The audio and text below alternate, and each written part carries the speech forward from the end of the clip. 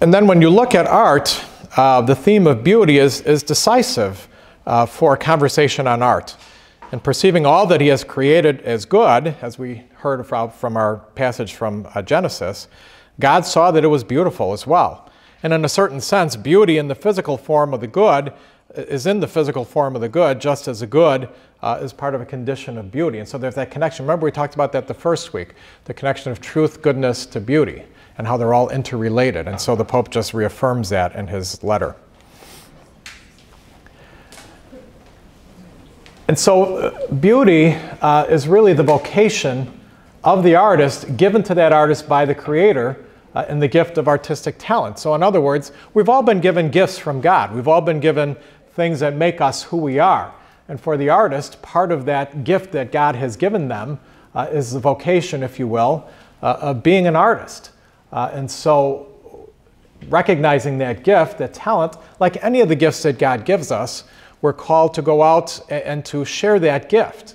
You know, remember the gospel passage about you don't hide your talents under a bushel basket, or you don't hide your light under a bushel basket. And so you're called to go out and to let that light shine. And so, like any of the gifts that God gives us, the same is true of the artist.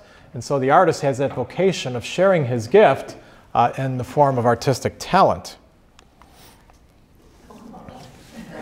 So, having said that, I'm going to quote directly from the Pope on this.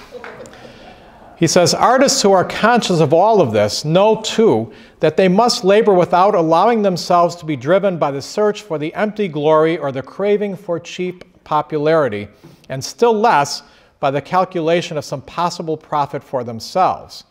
There is, therefore, an ethic, even a spirituality of artistic service, which contributes in its way to the life and renewal of people. Now, I don't know if you recognize that. I'm not even going to call it art. But that came from right after, if you remember, Mayor Washington was the first African-American mayor in the history of the city of Chicago. And he had passed away very suddenly from a heart attack. And within a few months after he had passed away, a student at the Art Institute displayed that. And so I suspect to garner attention. And so, as you can imagine, the people who are closest to the late mayor were none too happy that that was displayed in the Art Institute. Yes? I tell you, I wrote a letter to the Art Institute about this. Did you now? Yes, did you get a reply? I'm satisfied, because I had been a student at the school of the Art Institute. Okay. So Marianne was saying she wrote a letter to the Art Institute. Our part of our school, Mm-hmm. It was just not the way. Yeah, and I don't want to linger on that because it's hideous. But as I was thinking about this passage from the letter, I was trying to think of the most hideous thing I could think of, and that's the first thing that popped in my head. Father Matt? Thank you. Because his muffin top is hanging out over his belly button. So let's move away from that. I just wanted to... Oh, yes. Okay, so where does ugly modern art fit into? I don't see beauty in modern art. Or they give an elephant a brush and he paints something and everybody thinks it's great. So yeah, we'll talk about a little bit about that next week. Next week. But yes, that is a very valid question. So what is the beauty in modern art? And so you have to, again, next week what we're going to do, part of what we're going to do next week, is we're going to take pieces of art, or hopefully mostly, I think we're going to do mostly art, take pieces of art, and all of us are going to evaluate them based on our experiences from the previous 4 classes. So what principles of objective beauty can we apply to a piece of art? And it's not just going to be paintings, because there's all sorts of art.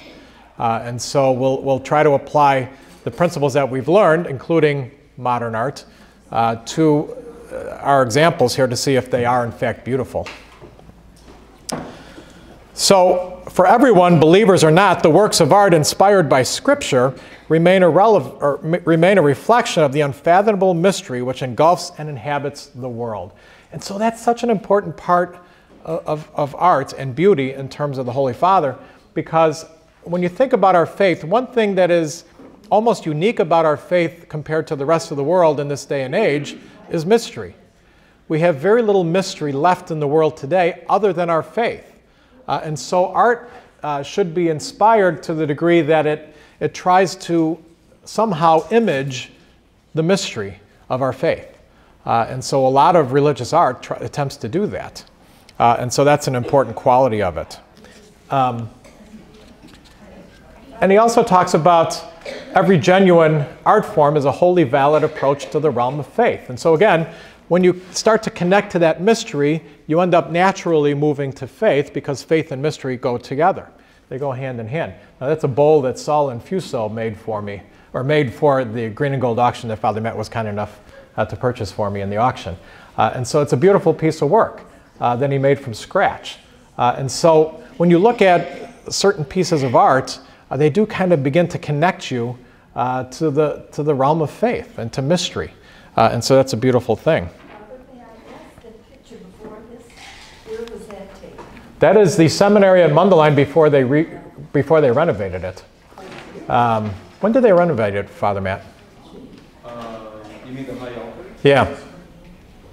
That was Father Barron's last year. So just 5 years ago. 5 years? Yeah, the only thing that's changed is the high altar is back. Okay. But that's a chapel at the seminary in Mundelein. And so art is, as I said, by its nature, an appeal to the mystery in life. And so those things that we can't describe adequately, art can, in fact, describe or help our encounter with. And so there's all sorts of examples of that. But it is something that's very, very beautiful, I think. And that's a Monet garden piece. And so the world in which we live then needs beauty in order not to sink into despair. And so if we didn't have art, that's Luciano Pavarotti, by the way, the great tenor. And so if we didn't have beauty in the world, we would lose our sense of hope. And when there isn't hope, you tend to sink into despair. And that's an unfortunate thing. But that tells you how much value there is to beauty and to art, art done well, because it does connect us into that experience of hope. And if you listen to something that Luciano sings, I mean, it's Laura will connect with us on some of that stuff later, but again, that's something that just helps us to reconnect with God and with our faith. And so the church needs art.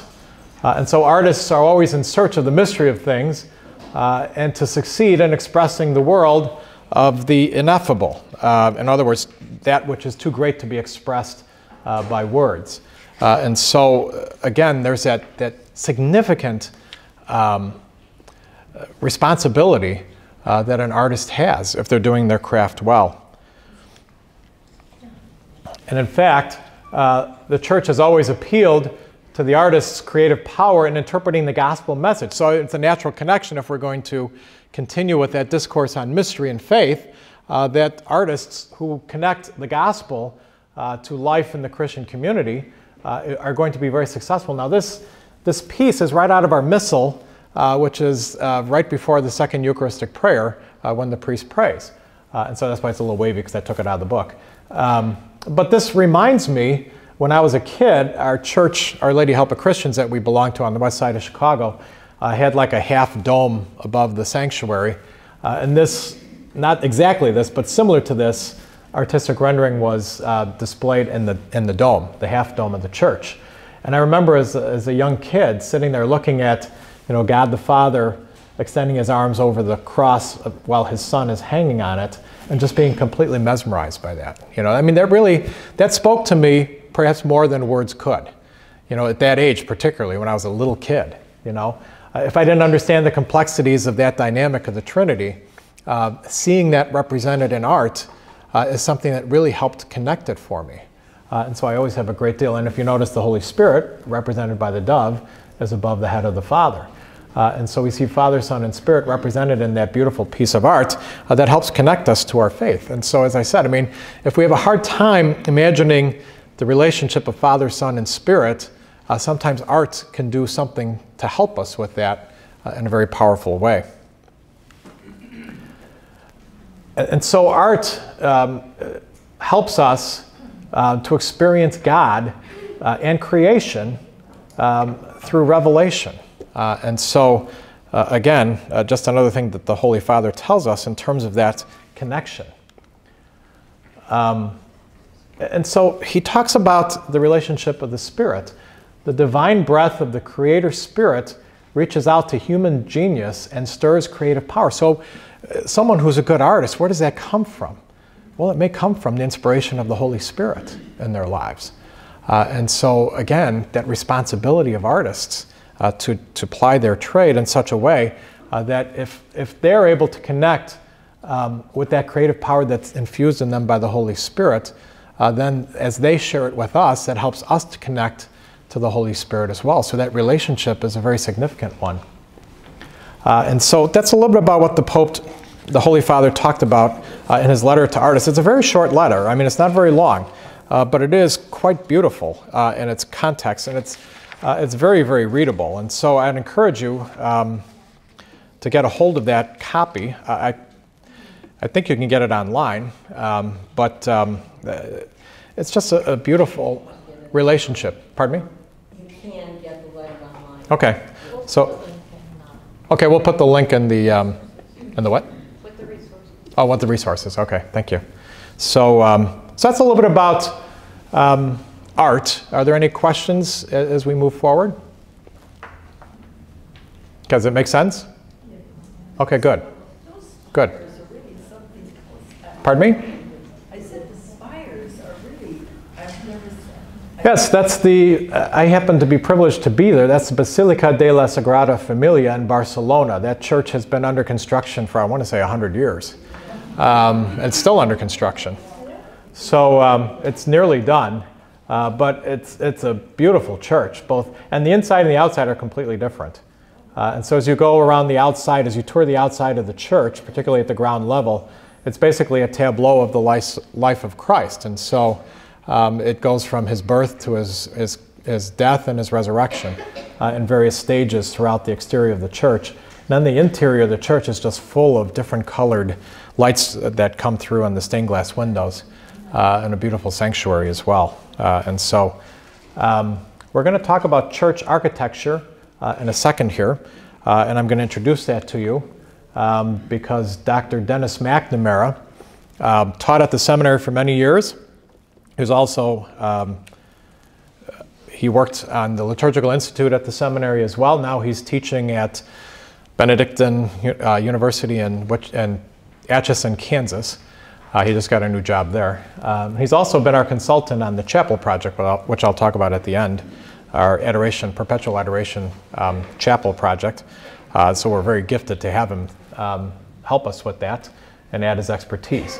And so we're going to look at a video on YouTube of a talk that he gave in Colorado last year. And so he talks about architecture as it relates to art. And so the name of the talk is Church Architecture as a Sacrament of Heaven. And so let's see, what time do we have? Okay.